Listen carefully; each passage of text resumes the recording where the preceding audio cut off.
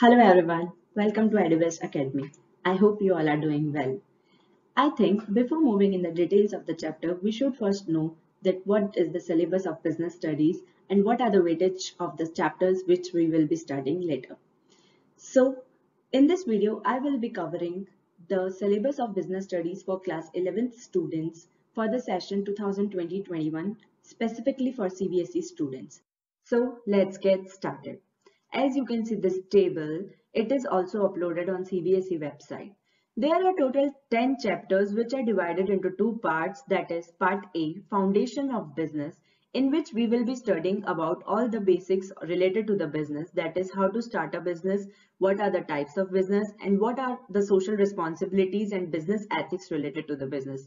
The next is part B, Finance and Trade. In this, we will be studying all the matters which are related to money. That is from where the money is coming into the business, what are the sources, what are the types of finance, and what is internal trade and how international business is conducted. Moving forward to marking criteria, the total of 100 marks include two sections, theory and project work. Theory will be taken through exam, which will be conducted of 80 marks and project of 20 marks.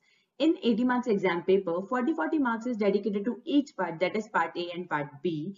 Further, the chapters have been divided into units and marks are allotted likewise. For example, the first two units of section A is of 16 marks, the next two is of 14 marks, and the last two units are of 10 marks. And similarly in part B, the first two sections are of 20 marks and the last two are also of 20 marks. So guys, this video was all about having a knowledge of the syllabus of business studies and the weightage of the chapters. I will be uploading next videos containing the details about the chapter and the important exam topics. Till then, stay tuned and please follow our channel for best videos and updates. Bye-bye.